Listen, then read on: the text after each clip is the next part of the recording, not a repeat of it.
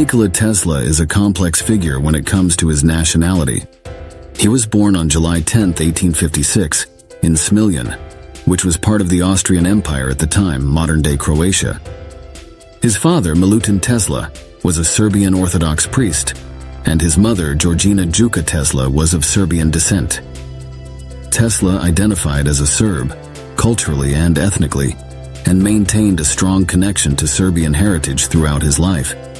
However, he was also proud of the region he came from, and felt a deep connection to the area that is now Croatia.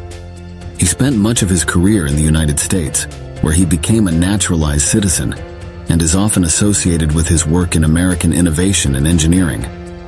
So while Tesla was born in what is now Croatia, he considered himself Serbian and was an ethnic Serb.